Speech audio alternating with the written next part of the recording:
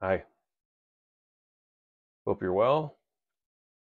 Hope you've had a joyous and enjoyable Festivus season.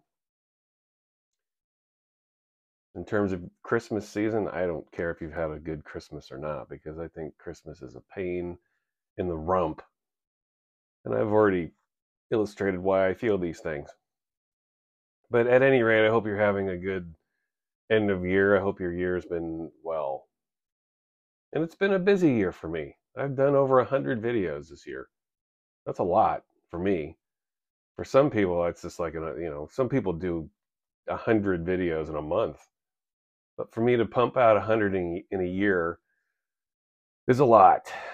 I feel like I've been very active on this channel. So I thank you guys for watching me and following me and subscribing to me. And I really appreciate that, honestly.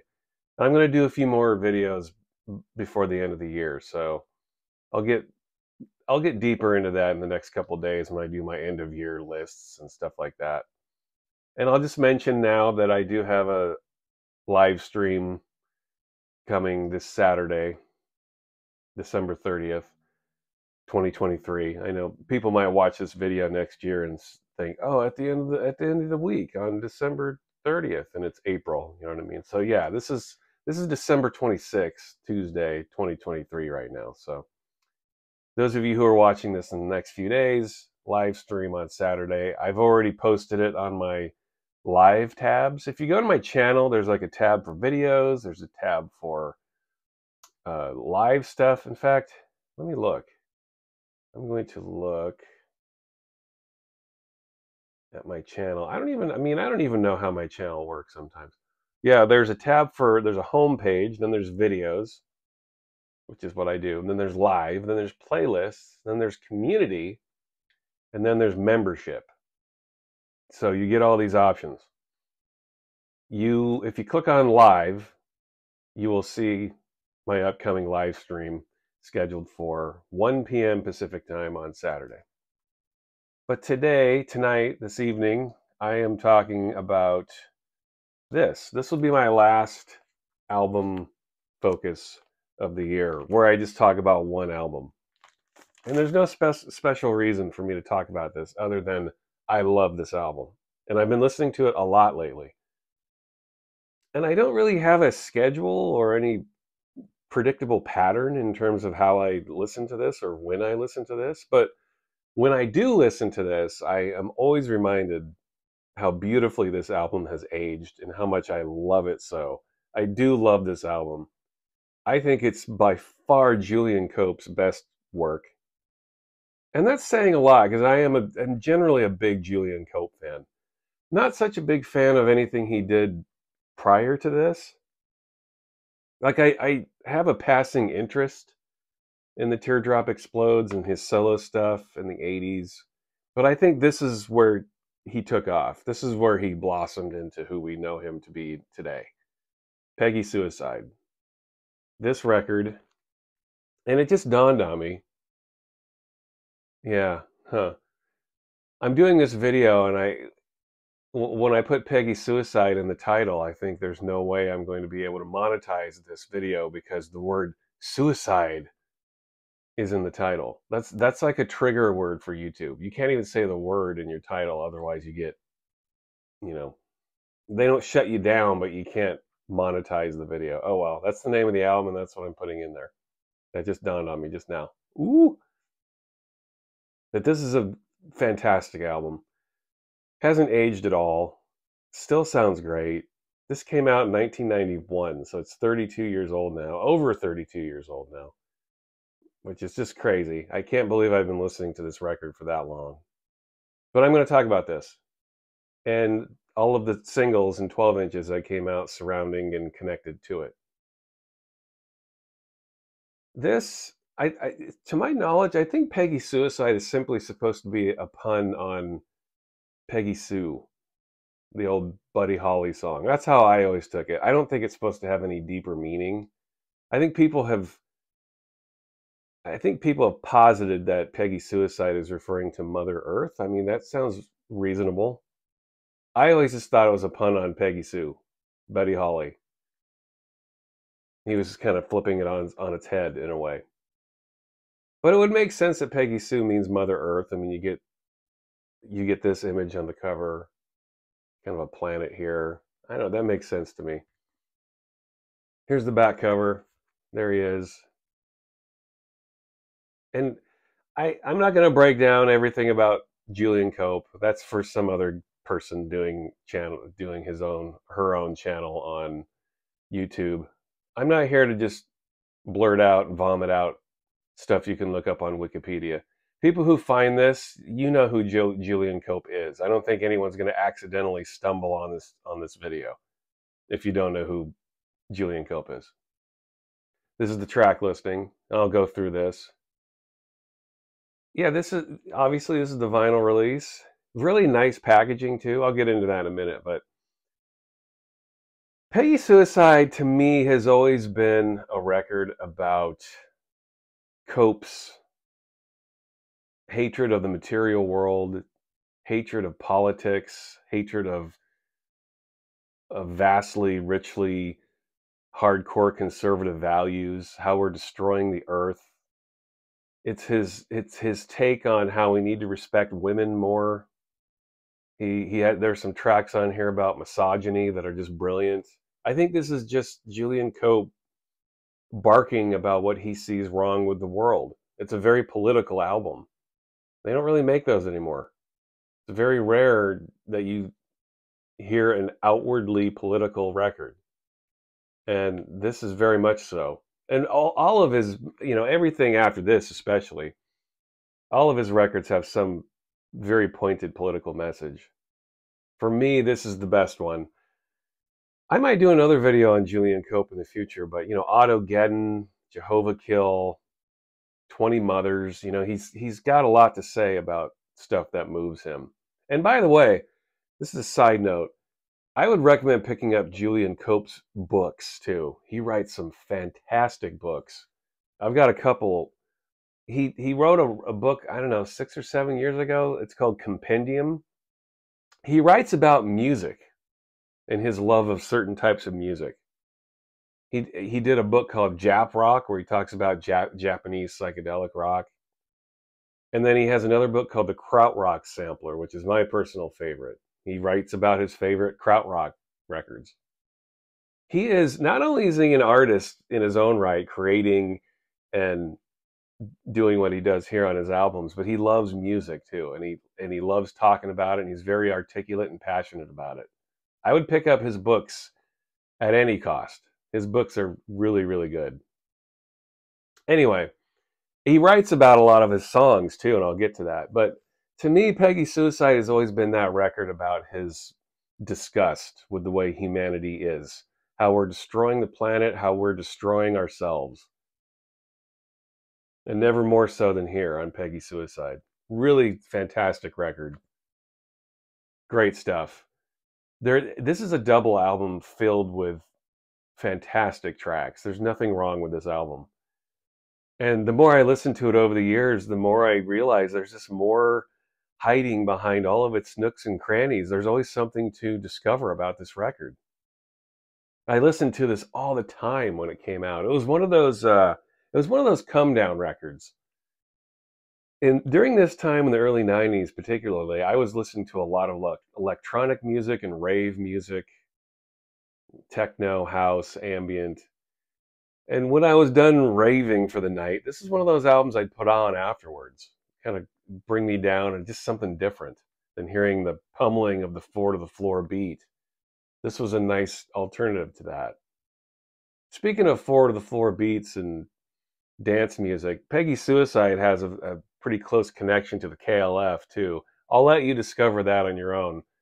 Julian Cope and Bill Drummond definitely know each other very well. I don't think they talk anymore, and they haven't for years. Bill Drummond was Julian Cope's manager for a time when he was in the Teardrop Explodes, and they wrote songs about each other. In fact, Julian Cope refers to Bill Drummond here too through this album, some of the singles in particular. I'll let you uncover that yourself. I want to leave some mysteries to that. But you KLF fans, if you weren't aware, go look up the connection to Julian Cope. this represents a big circle of people that I really respect. Julian Cope is in that KLF bubble, or rather, KLF is in the Julian Cope bubble, however you want to look at it. They were all working together at one time or another.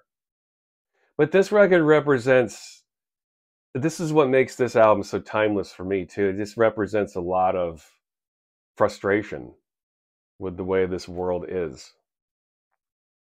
He talks about politics. He talks about misogyny. He talks about how we're destroying the earth. He talks about the apocalypse. Just his general disgust with humanity. And he does it quite beautifully on this record. Here he is at Stonehenge. Got the dude in the mask right here. Got, again, this lovely list of tracks. Man, let me show the physical product to you here first. Very nice release, always was. You got a nice gatefold here. Extensive. He lays out the lyrics for you, and he also talks about the tracks, which is super cool. I think he does the lyrics, right? Is this the lyrics? Well, he writes about the actual songs here. He's a great writer too. Let's see, like, here we go. Like, If You Love Me at All, he offers a commentary to each track. If You Love Me at All is a doubting Thomas relationship taken to a weeping, whinging, but pretty sexy conclusion. He does that to varying degrees on all the songs, as you can see. That one I just read to you is very brief, but this is all commentary. These are not lyrics that you see here. So he explains where he was coming from on these tracks. I always thought that was kind of cool. If you have any questions about where he was when he wrote this album, he breaks it down for you. There's nothing mysterious about the content of these records. And there's two of them. There's inner sleeve number 1. The labels aren't anything to see. It's just those generic island labels that you saw during the 80s and 90s. There he is playing live. I don't know. I think he mentions where that's from. Let's see. Where was this? Photographer taken at... Sorry, my light just went out. Come on, come back. Taken at Lambeth Bridge, London. Sorry if I'm mispronouncing this. Lambeth? I don't know. Lambeth. And I always get attacked for mispronouncing things. Look, I can't pronounce everything perfectly, all right? I'm not perfect. You guys would mispronounce things too. Give me a break. This is the boring labels you see. You get that on all 4 of these labels, but all 4 sides are just chock full of cuts, man. There's not a bad... To have a double album and not have any bad songs, that's a pretty big testament. And the personnel on this record is really cool too. He has Hugo Nicholson doing engineering and some mixing and production on here. Hugo Nicholson is one of those unsung guys, I think. You know, he was part of Screamadelica, Primal Scream. He did a lot of remixing work. He worked with That Patrol Emotion. Go look him up. Hugo Nicholson was on a lot of brilliant records in the late 80s and 90s. Again, one of those unsung guys. I remember he worked with Andy Weatherall a little bit. They were all kind of connected there. This was produced by Donald Ross Skinner, mixed by Hugueth Nicholson. There you go. And my favorite cuts, Pristine is a brilliant way to start the album. Just a very soft... It's basically almost an acoustic track to start off. It's just a guitar and Julian Cope singing, and it kind of builds and swells. No drums, but it still builds and swells. Pristine is basically, I don't know. I don't want to try to decipher what these songs mean. They mean something differently to everybody. I have my own personal view of what Pristine is about. And he'll tell you here too. So it's kind of hard to misunderstand what he's singing about. Julian Cope's not really interested in having a lot of ambiguity with this record, or anything he does. He's very pointed and direct about his messaging, to the point where he commentates his own songs. Double Vegetation, that's more of one of his hard rockin' tunes. East Easy Rider, which was a single, and I'll get to that in a minute. Promised Land, another one of his slow ballady tracks. One of my favorites, actually. Hanging Out and Hung Up on the Line, hard rockin' tune. Safe Surfer, that's the tune, right? Safe Surfer. What a great song. Arguably my favorite on this record. In fact, side two might be my favorite. On side two, you get Safe Server, If You Love Me at All. Brilliant song. And then Drive, She Said, a hard rockin' tune. But Safe Server and If You Love Me at All are just outstanding songs. Safe Server, arguably his greatest song. Just a really intense builder. Not a lot of lyrics. It's just mostly instrumentation, but it's very intense. It builds, it swells. Excellent production. The lyrics are limited, but they're very powerful. And Safe Surfer, to my memory, is just Julian Cope singing about how men are dogs and lying pigs and will say anything to get inside a woman's pants.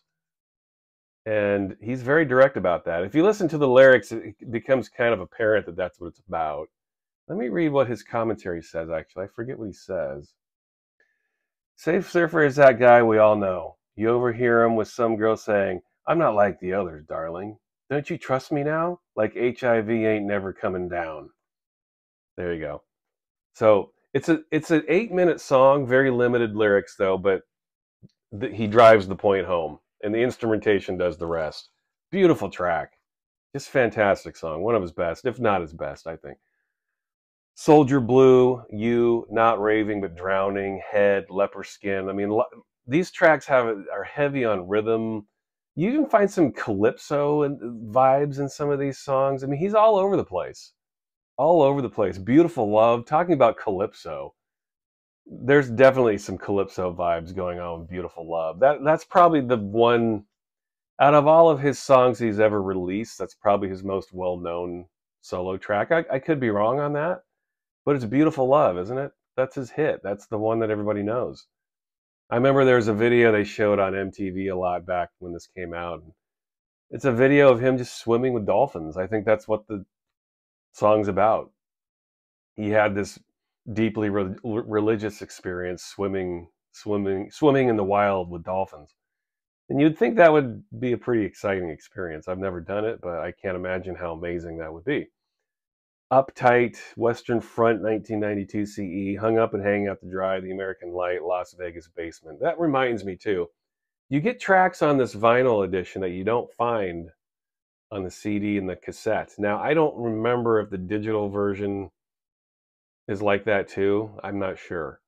But you get extra tracks on the vinyl. So it's one of those instances where, you know, Julian Cope's a record buyer himself, and he made sure you got extra shit when you bought the record. And when I say record, I mean vinyl. People call albums records. I don't know that they do that much anymore, but back then you made a record, you released a record. And they weren't talking about formats. They were just talking about albums. Album and record meant the same thing. Not so much anymore. But my mind is still kind of in there. Sometimes they say, hey, they put out a new record. What I'm trying to say is new album. Anyway, this is an absolute stone cold classic. I've been listening to this a lot lately. Just beautiful. You Julian Cope fans, what's your favorite album? Would it be this or something else? What would it be? For me, it's Peggy Suicide. I love everything Julian Cope has done since this. I love Autogeddon, Jehovah Kill, everything. I just think 20 Mothers, I think, is a very underrated piece of work. There's some great stuff he's done since this, and he's still around. I think he spends a lot of time writing. I don't know that he spends a lot of time putting out music as much anymore.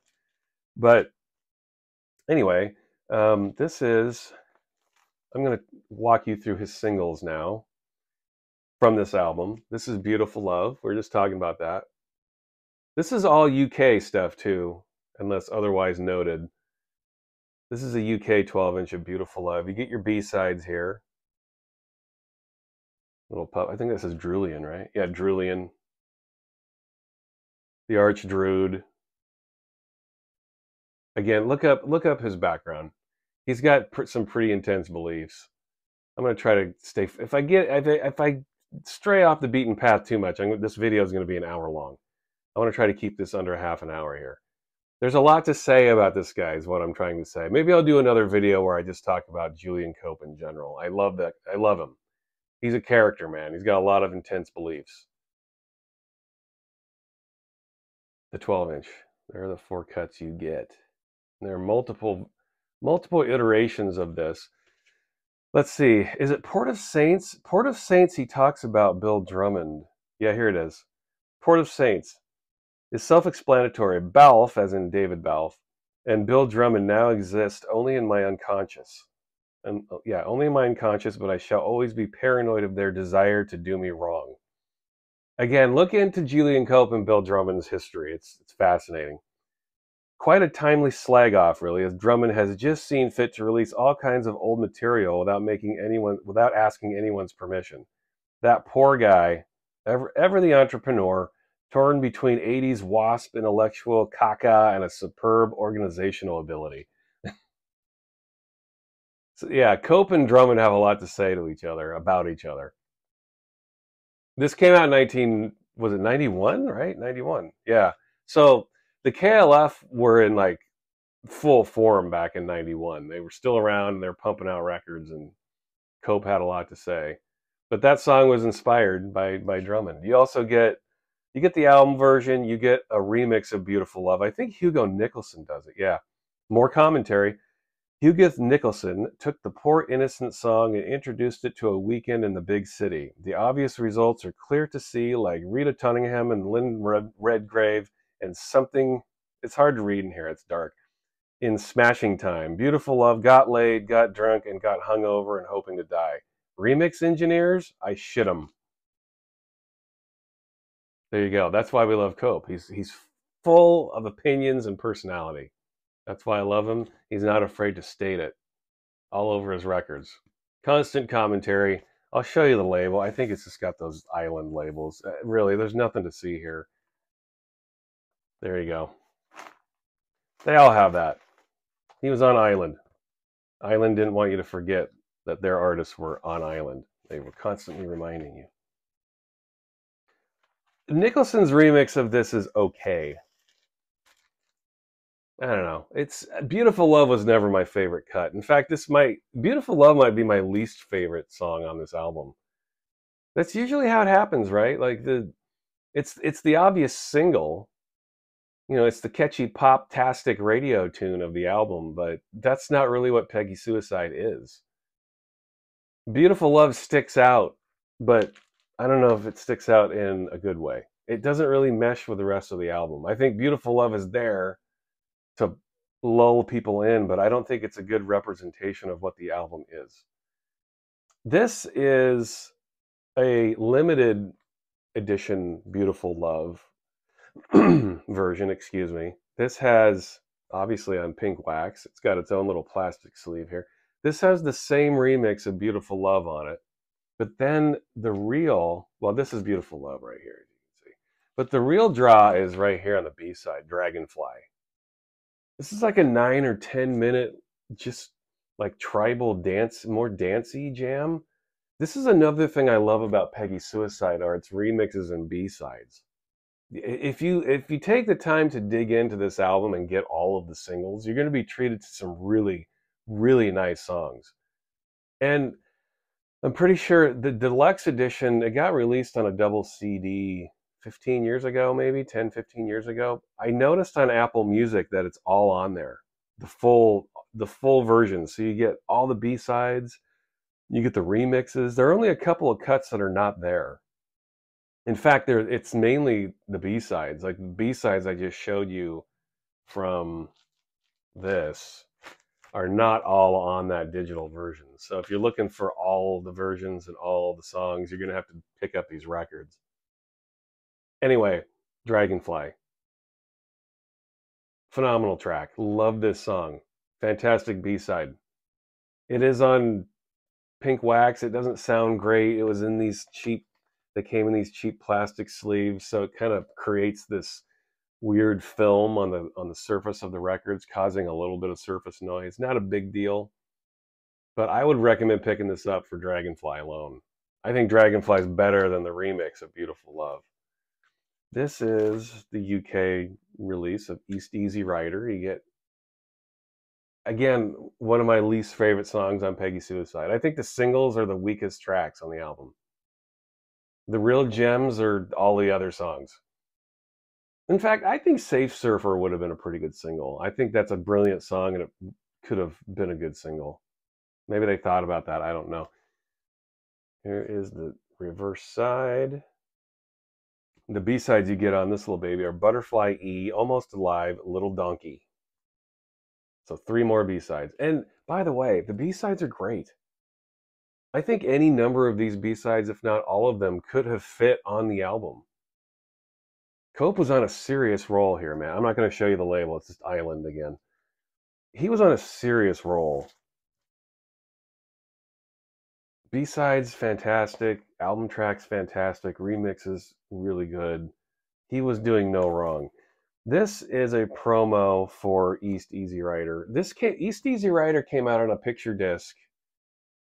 I have a picture disc from this album. This came out as a picture disc. This is the promo I have right here. But I'm glad that I have the promo instead because it just comes on plain old black wax. It's just a white label. There's nothing to see. It's just white labels. But this basically has the remix of East Easy Rider. That 12-inch I just showed you does not have the remix on it. It has a remix. Pretty sure it was done by Hugo Nicholson.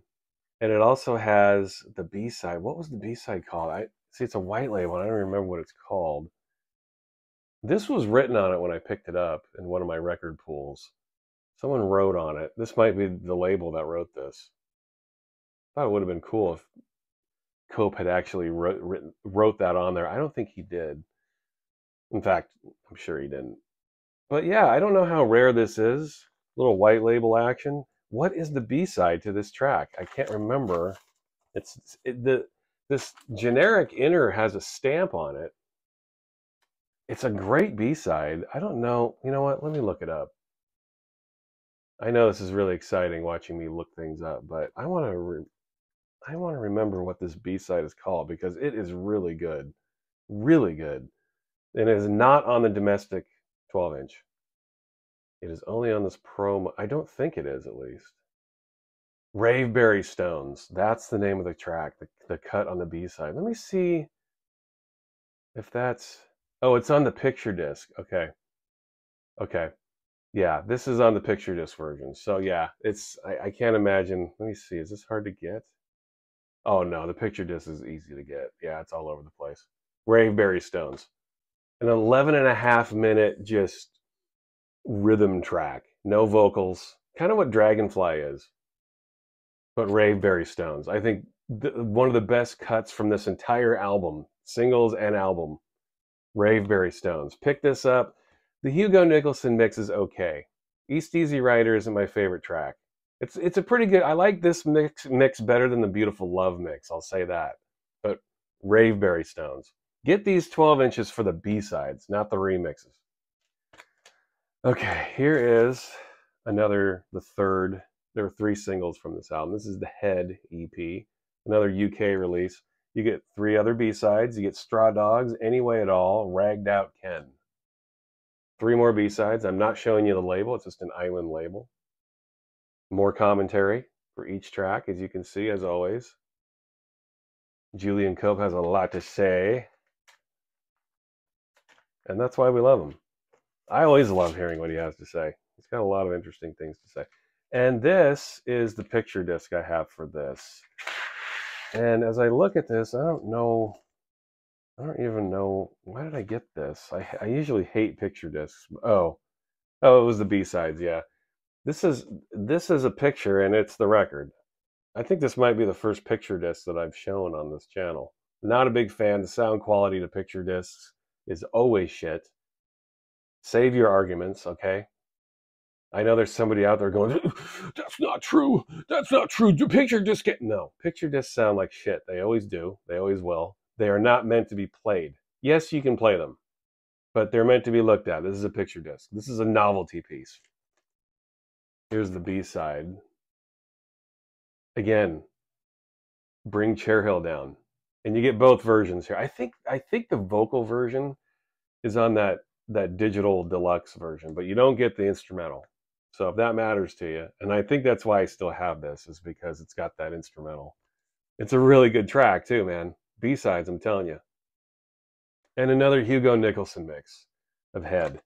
Good. It's a good mix. I like Head. It's a good song, and the remixes are not bad. Or rather, the remix is not bad.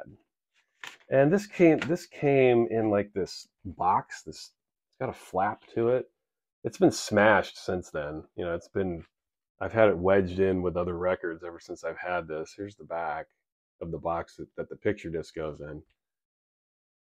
Probably not meant to last exactly, but I've kept mine in pretty decent shape. Anyway, just another record from this great album. And then here are a couple of US oddities from this album. This is called Dancing Heads. This got released for the US market. This basically has all the remixes on it. This compiles all the remixes. It's a promo. There's the old-fashioned promo stamp.